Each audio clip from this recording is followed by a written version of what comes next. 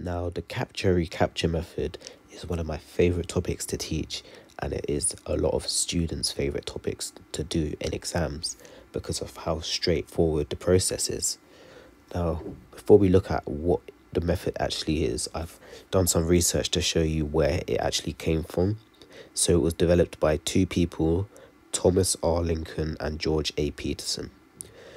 Thomas R. Lincoln came up with the initial concept of capture-recapture, where in 1930 he applied this method to estimate fish populations.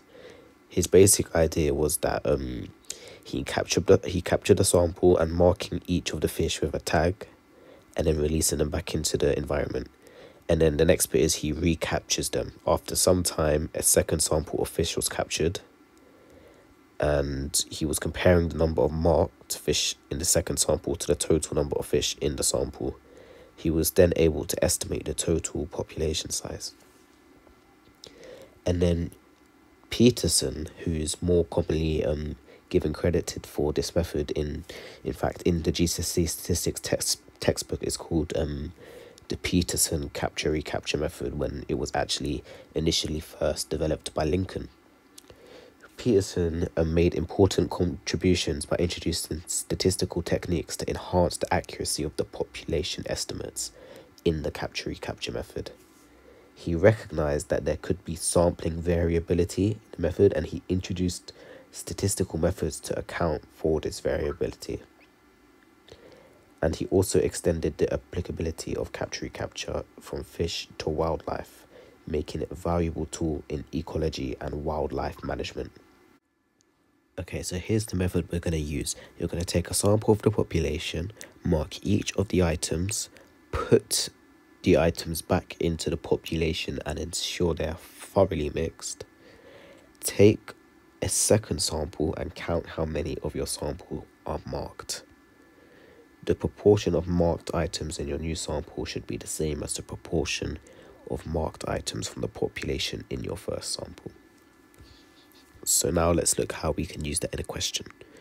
Obviously, this is not English literature, so I'm not expecting you to memorize these steps. You don't memorize steps in statistics by writing down stuff on flashcards. You memorize it through practicing questions. So Carlo wants to find an estimate for the number of ants in a colony. He catches 60 ants from the colony and marks each one with a die, and then returns the ants to the colony. A week later, Carlos catches another 60 ants. 8 of these ants are marked with the die. Work out an estimate for the number of ants in the colony. Write down any assumptions you have made. So, what he's done is, in the first line, it says he's taken 60 ants from the population. We don't know how big the population is. And then a week later, he catches another 60 ants and finds that 8 of them are marked. So, these are the people we've marked, and this is our population that we don't know. And then what does it say? A week later, he catches 8 of these ants who are marked. 8 of these ants are marked. In this case, we know the population he's taken is 60.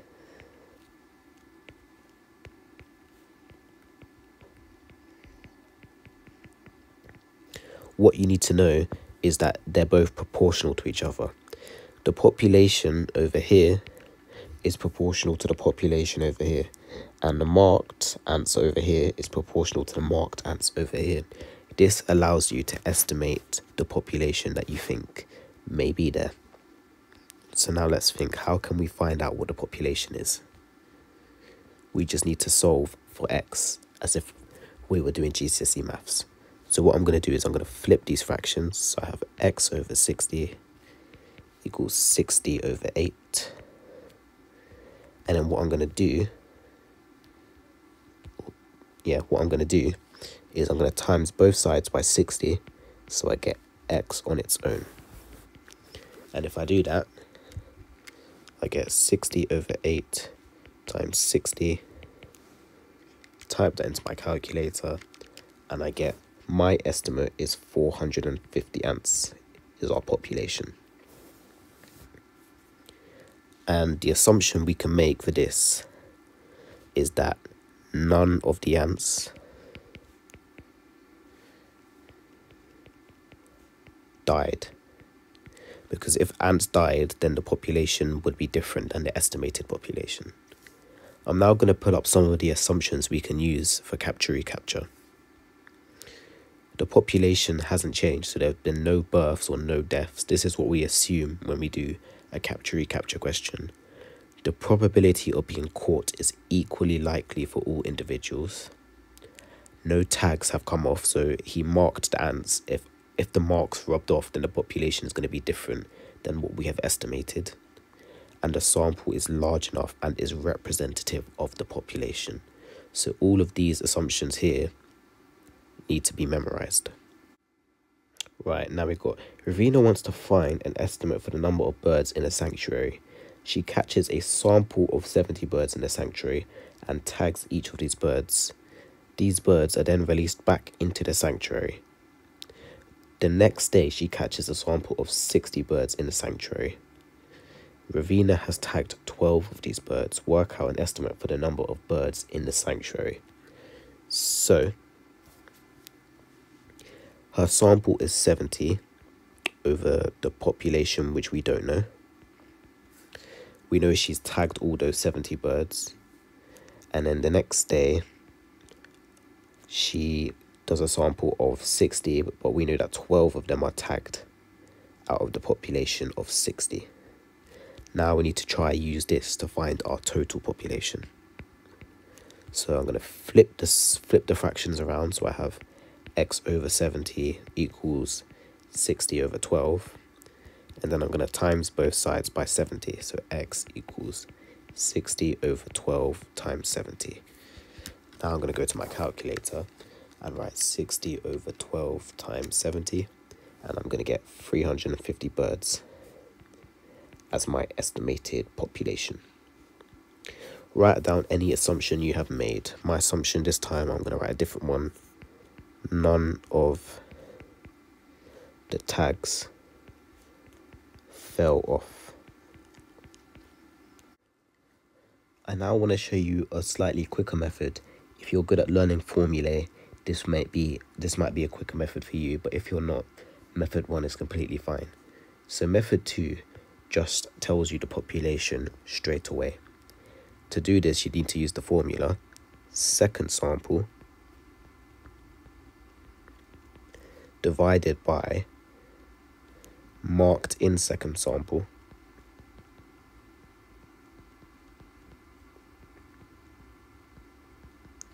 and then you times it by originally marked. And this tells you what x is straight away.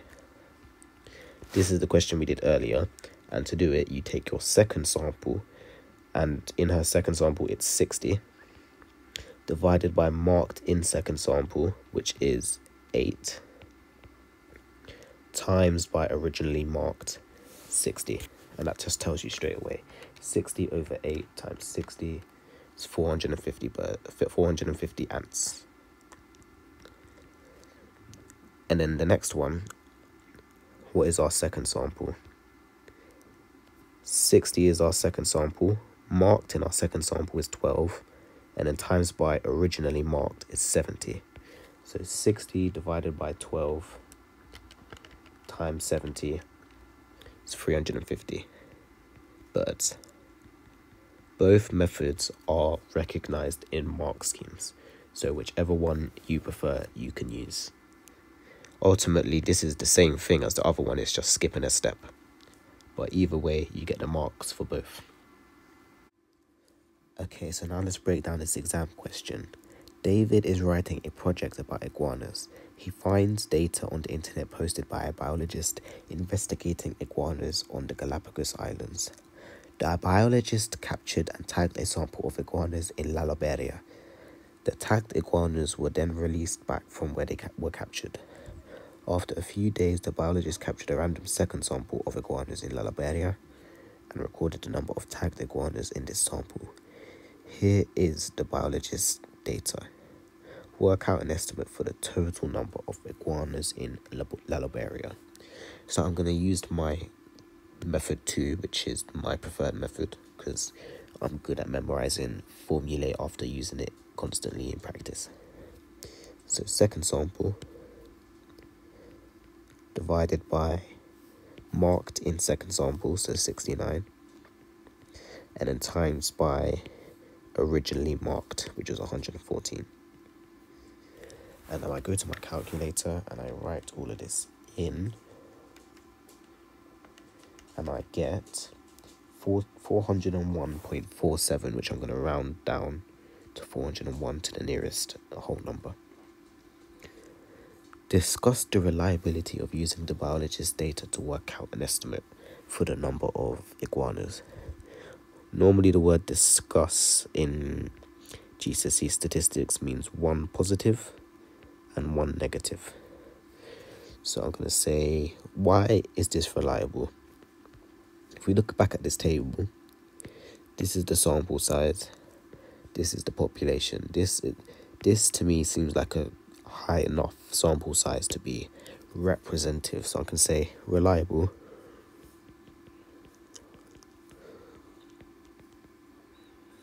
because good sample size. But why may it be unreliable? May it be unreliable. Think, why could this be unreliable?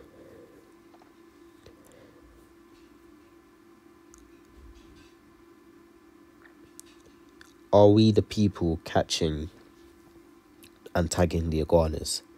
Is this primary data? No, we don't know how this data has been collected because it is secondary data. So we can say secondary data.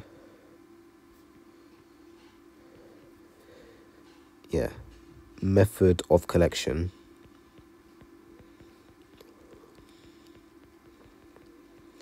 is unknown. So that could be why it's unreliable. And it is suggested that some of the tags might have fallen off the iguanas between the two samples. If this has happened, describe the effect it would have on the estimate worked out in part A. Or if tags have fallen off, then we would have overestimated the population.